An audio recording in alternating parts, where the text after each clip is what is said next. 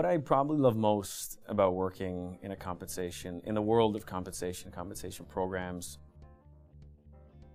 I mean, there's a lot of things that people show up to work for. Comp, admittedly, is probably up in the top 3. I think aside from culture, comp is probably the second. And it's one of those hierarchy of needs components. You just need a certain amount of income to maintain, the North American lifestyle, which is really expensive. So part of it is just satisfying our financial needs, and there's some value, and I should say there's a huge reward in being able to give that sense of security and foundation, whether it's to my own employees or whether it's to the employees of our customers that provide that. And then there's the other component where it's about the reward component of a compensation program. So it's beyond just I'm helping you support your family and the pride that provides, but it's here's some creative things that we can do in the comp program to help you change your behaviors and motivate you in a different way.